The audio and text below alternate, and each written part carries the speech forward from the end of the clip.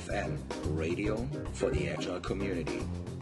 www.agile.fm. My guest on Agile.FM today is LeFever, and he is the chief explainer and creator of Common Craft Video. That is a very special video style, and we will talk about that style in this episode. And Lee is also the keynote speaker of the Agile Day 2014 in New York City. That is on the 18th of September in New York. Welcome to the podcast, Lee. It's great to be here, Joe. Thanks for having me. Lee, you're the author of The Art of Explanation. That is a book where you actually summarize your the history of how you created the Common Craft video style, and also you explain how these videos are being produced. And 15 million views so far, or more than that, online views. That does not include offline views of those videos you guys have produced. When I say Lee, that is you and your wife. Yeah, that's right. That's right. Common Craft is really a two-person company, and it's since 2007. It's been myself and my wife Sachi. That is quite impressive, such a hit list. So when we look at those videos, the Common Craft videos, which you can see on when you go like on a website like commongraph.com, these videos, they look extremely casual, simple, straightforward, extremely powerful though. But they are actually hard to be produced, right? So they take a few days. Could you just walk the listeners who are not familiar with that style through the production process and like the key elements of something like that? Yeah, definitely. We've made probably over 150 or so videos in the last few years, all with the same style that we call Common Craft style. And thank you for saying those nice things about the videos. I hope that people do feel that way, that they are powerful. I feel like that comes from a big focus on our side on writing, on actually thinking a lot about the script, and then working to really create a matchup between the points we make in the script and the visuals so that they support one another. Mm-hmm. So every video project starts with figuring out what video we're going to make and doing some research, maybe talking to some experts. The members of commoncraft.com are that we give them a tool for suggesting and voting on video titles. So that's where a lot of the video ideas come from these days. Mm-hmm. And we spend anywhere from a few days to a few weeks writing a script. We do that with Google Docs. It's a collaborative process between Sachi and I, and sometimes content, like technical experts. And we usually shoot for around 500 words or less. I think we really like videos to be around 2.5 minutes or so. So that's really closer to 400 words or 380 words or so. Once we feel good about the script, then we start thinking about the visuals. And we do a couple of different versions of storyboards. One are just sketches, and another version actually uses some of the artwork that will actually appear in the final video. And that can take anywhere from 4 or 5 days to a few weeks. Sometimes we have projects overlapping, so we don't often do one project all the way through at the same time. It kind of is iterative, and sometimes things get put on hold a little bit, but there's always kind of something going on. And then once we feel good about the storyboard, then we start preparing for actually shooting the video. And I don't know that many people who watch the videos realize it, but the videos are actually live action stop motion video.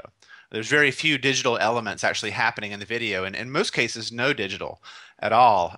So we actually cut out pieces of paper, colored pieces of paper, and move them on a real whiteboard, and to create the stop motion effect that Common Craft style videos are known for. I would say that a video, every video is different. It's really a wide variety, but we usually say 40 to 50 hours probably for a video. Wow, that's they look very simple. They look very somebody has an idea, wants to explain something, but these videos are used now for you explaining your video series is, I think, I don't know if they have a name, but I could just call them In Plain English, the series. You know, Yeah. Yeah, uh, we just call them Common Craft videos or Common Craft style videos. hmm And then they're also used for other purposes. What kind of things have you seen a little bit out of the ordinary, what people do with Common Craft video style? Well, something that's happening lately, which I think is interesting that we really love to see is, our biggest customers of our membership service is libraries, school systems, teachers, people like that who use them to teach technology mainly in classrooms. And what these teachers have done is now started to make their own Common Craft style videos in classrooms with students. So they use a basic, even an iPad or a smartphone, and use really simple paper cutouts to make a really short basic video about the Civil War or cell division or whatever it is. And the kids, it's a great lesson for the kids because they not only learn about the subject, but they learn about making and sharing media. And if you go to YouTube and search for Common Craft Style on YouTube, you'll see, over 1,000 videos that these kids have and teachers have created in classrooms. And that's something that I really like to see. Wow, that's a very good example for a good use, right? And they're learning also some basic techniques. It's still some Hmm. art. It's almost like an art project for Yeah. them to get the paper cutouts. Is that something we have to picture your office before you start making those videos? When you think about what kind of elements you're going to use, are they like shoe boxes full of stencils and everything, or how does this look? No, actually, we call the artwork cutouts because we actually do cut out pieces of paper in Common Craft videos, but we actually make them originally for every video. But we have the cutouts are all digitally saved digitally. Hmm. They're these days I create each piece of artwork on a Wacom tablet, and then those get colored. I mean, once the outline of the artwork is done digitally, then I actually color them and get them made into. These days, we get them made into vectors and raster graphics because the cutouts are actually part of Common Craft membership now. So we offer our members a library of over 1,600 images that they can use to make their own videos or do whatever they want with the cutouts. So these days, our artwork starts with me doing a digital drawing that's then colored and then vectorized Hmm. and saved in a library. So now when I make a video, I have a library of a lot of the images we've used in the past to pull from, so I don't have to recreate the wheel, so to speak. Right. But every video, I would say, at least 60% of every video has like artwork that was produced just for that video. Hmm. Well, so somebody might listen to this podcast right now. Okay, so we're designing digitally, and then we're printing out and cutting out. Why not? What's the motivation? I mean, I'm getting a feeling of it, but I want to just hear it from you. What's your motivation of doing that extra step of not staying digital? Is there not appropriate software out there to do that, No, or? there definitely is. It's a good question, and it's something that we've been thinking about a lot more lately. I think that we started making Common Craft videos without a lot of perspective on what could be possible digitally, and it was 2007, so there weren't the tools that there are today, but nonetheless, it could still happen. But I think that what we did in the early days, was responsible for Common Craft becoming what Common Craft has become, and I think it's something that I feel like we would lose something if we moved away from it now. That there's a quality to what we do that's inherent in the way that we do it, Hmm. and that's part of the craftsmanship, and that's part of the handcrafted feel of what we do. An example of that is in every Common Craft video, to a greater or lesser degree, my hand appears multiple times. A finger comes in and points at something, and that gives it a human feel. It's like you're looking over someone's shoulder and they're pointing at something, and that's really hard to pull off digitally and for it to look real. Hmm. And I think that's a quality that's sort of a little bit subconscious, but for the viewer, that I think actually helps with live action. Oh, absolutely. And is this also the reason why you're using a whiteboard as a surface? Yeah, that sort of came. The story of the whole thing started was I was wanting to explain RSS and some things that were happening in about 2006. And I started trying to be the person writing on a whiteboard and looking at the camera at the same time. And I got frustrated doing that, and it wasn't working. And it was Sachi, my wife's idea, to put the whiteboard down on the floor or on a table, and then point the camera down onto it and use nothing but hands and markers and pieces of paper. So it sort of just evolved into using the whiteboard. It wasn't a really conscious decision. It was just evolved from what I was trying to do previously. Yeah, I saw one of your videos, which actually shows the production process, and in one of them you were actually wearing sunglasses at night. Yeah. And I'm not sure if you're familiar with that song Oh from the yeah, yeah. 1980s, but it looks like you're wearing sunglasses at night. Oh yeah, well, what happened is we've changed our process since then, but to get the colors right on the whiteboard and to make the images pop really nicely on the whiteboard, we used really bright lights. It takes pretty bright lights, and we were using halogen lights, which are actually really hot. Um, and wearing sunglasses was actually an easier thing for me to do then. Since then, LEDs have come a long way, so now we're using LEDs, and that doesn't have the heat or the intensity that the halogens did. So I don't wear the sunglasses anymore, but I did for a while. Okay. Are you good in drawing?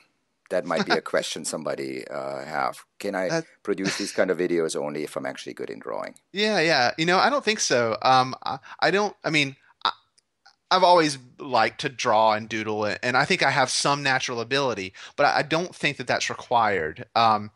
What's now sort of known as Common Craft style was not an intentional sort of goal by us to create sort of a visual identity in that way. It was just my style of making what looked like a human to me, but didn't have the detail. And since then I've learned a lot more about that, and I think that stick figures and figures like Common Craft images that don't have facial features, don't even need really to have fingers, maybe has a smile every once in a while, I think is actually really powerful, and it's something that a lot of people can do. And the power, I think, comes from this reduction of noise, right? I think that's a big part of all the Common Craft videos is there's nothing that appears on the whiteboard or in the scene that is not there for a reason. And I read a book a while back that I really recommend called Understanding Comics by Scott McCloud. And in the book, he talks about how the more a face looks like a real human, the harder it is for the audience to see themselves in that character. So by removing facial features, we allow the audience to empathize a little more and say, "Oh, that's me." Versus if they have a mustache, if they're a male or female or whatever, then I think it causes people to think, "Oh, that couldn't be me. I can't associate as closely with this character." So it's sort of a subtle point, but that's how we look at what we do now. Is that we're trying to create these people that we don't want people to think, "Oh, am I attracted to this person or not?" or whatever wherever your mind goes. By removing detail, by making it as simple as we can, I think we can focus on the idea, Right. which is the focus. Right. I think that's a good point, right? If the Common Craft video would be about a smile or fingers, if that would be the topic, those would need to be appear, right? So it's a reduction. Yeah. It's a reduction to what's essential in the videos. Yep. Well, you have been producing these videos, I think, correct me if I'm wrong, since April 2007, That's right. and you started with that RSS in plain English or explained. Yep. And that was the start of a movement. And where do you see? I mean, this has been 7 years and going. Where do you see this movement going, and where do you see Common Craft going in the near future and maybe longer term? Yeah. It has been quite a journey. I've really been fascinated to kind of be a part of it. Just very recently, some things have happened that I think are really interesting. In the world of journalism, explainer news sites have started to appear. One is called Vox.com, which is run by a guy named Ezra Klein. Another is called Newsbound. And New York Times just created an explainer site called The Upshot. I think this leads me to think that people are starting to realize that there is a role in our world for people who focus on explanation as a skill. They become explainers, and through that role, they use media, they use good writing, they use visuals, they use all kinds of things with the goal of increasing understanding. And I think that aside from our products or anything that we make or anything like our mission, I think, is to help people see the magic of helping others understand something new. Mm-hmm. Like, I think that is just an amazing feeling to be responsible for helping someone understand something that they didn't understand before. Mm-hmm. Whether that's in a video or an infographic or a story or whatever it is, this idea that explanation is this powerful thing that you might be good at automatically, or you might be able to develop a skill. To me, that's what we're really trying to do. And whether it's videos like we've already made, or helping people make their own videos, or even thinking outside of thinking of things like, what if you did an animated GIF that was 5 seconds long that related to an idea in 5 seconds that couldn't be done in any other way? Like, there's all kinds of formats you can use, and that's something that I'm excited to do. Mm-hmm. Well, at the conference, you're going to keynote on the 18th of September in New York. We will actually have a workshop in the afternoon where a person with the name Elizabeth Kramer, who is a big fan of Common Graph Video and uses them for her own explaining and of product owner work and so forth. We're actually producing a video, a Common Graph video, with some of the attendees who are interested in producing this video. Nice. And we'll show that video by the end of the day during our social hour. So we will see the end result in the spirit of Agile. Oh, that's awesome. That's great to hear. I look forward to that. Maybe that's the first time you see a video being produced in a conference. In a one-day conference. Maybe so. Maybe so. You had there's one thing I wanted to clarify. It's about licensing your videos. I think that's also an element of your work. So you have produced all these videos in the last 7 years. What kind of licensing model is behind, and what's the purpose of that? Sure. We've done a number of different licensing models over the years, but our focus right now is doing it through a membership service. So Common Craft is we have over 60 videos in our library. And when someone becomes a member, whether it's an organization or an individual, they can have access to our complete library of videos, and then we give them tools for downloading the video file so they can take it and put it into a presentation or on their network at work. We also provide embed codes like a YouTube video so they can share that on public websites if they want, or even private websites. It doesn't matter as long as the embed codes work with that platform. So that's really how the licensing works now. Licensing works now is through that membership service. Something else that might be interesting too that we did recently was we created a membership plan called the Editor Plan, where we actually allow our members to download the videos and then edit them to their own liking. So that means they could take out a scene or add a scene or create a sort of pre-roll or post-roll or things like that. So that's kind of a new thing for us, is giving people our videos as a starting point for their own projects. Mm-hmm. Can people donate videos to your library? We're not currently doing that. Okay. I think that most of the people that make videos, they want to put them on YouTube and share them widely. And YouTube is not something that we do. We want our website to be the home of our work. And right now it's limited to Common Craft videos. Awesome. All right. So there's definitely a lot happening on your end with that video. So I can only imagine you're busy with the production process, new topics. We're always doing something for sure. Right. And then in addition to that, coming to New York and giving a keynote at the Agile Day about the art of explanation. We're so looking forward to that. Looking forward to having you in September 2014 in New York. And I want to thank you for just giving some of your thoughts around Common Craft Video and what it is to the listeners, and so people can get acquainted with the topic before they arrive to the conference. That's great. It's been my pleasure. Thanks for having me, Joe. Lee, thank you so much. Thank you. Thank you for listening to Agile.FM, the radio for the Agile community.